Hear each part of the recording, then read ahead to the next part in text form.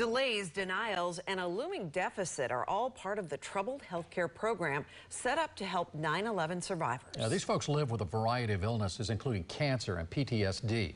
But the multi-billion-dollar program paid for with your tax dollars continues to fall short.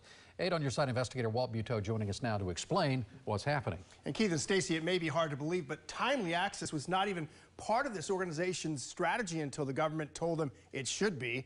And patients will tell you long waits and delays have been part of the decade-old system.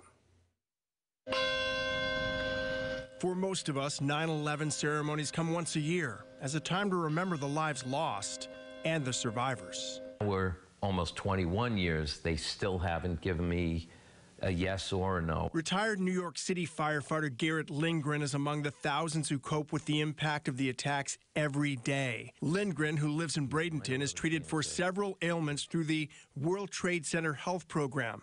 But he and others are still fighting for help with uncovered conditions, including the nerve scarring disease, toxic neuropathy. It's getting significantly worse. It affects the way I walk. It's affecting my balance.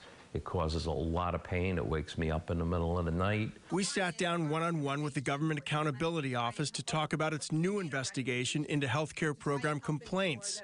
We found out the recommendations are focused on improving and monitoring how long patients wait. Delays in timely care can affect folks' conditions. They can become sicker, ultimately, unfortunately, pass away. So that's why we think our recommendations are so important. According to the report, the cost of the program has nearly doubled in a matter of 6 years. Another report indicates it will run a multi-billion-dollar deficit in about 2 years. The GAO will be watching. We will keep on top of it to see what steps they take and if they appropriately implement the recommendations. Lindgren tells me delays are especially difficult for survivors who are sick, and he says conditions like PTSD make that even harder. Maybe that's the reason they're trying to log in, is to maybe start getting help for PTSD. Almost impossible then. It's very hard for a person in that situation to deal with this kind of frustration.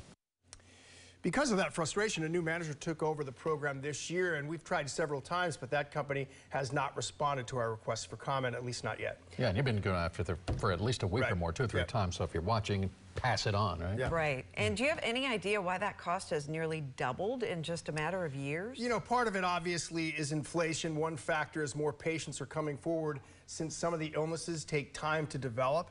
And while there are about 110,000 in the program, including almost 4,000 from Florida, there may be as many as 400,000 who are eligible but not yet in the program. So if they're running some red ink now, think about what might happen as more people join the program. Oh, goodness, yeah. Absolutely. All right, thank you, Walt. If you have something you'd like Walt to investigate, you can give him a call at the 8 on Your Side helpline. The telephone number, 1-800-338-0808.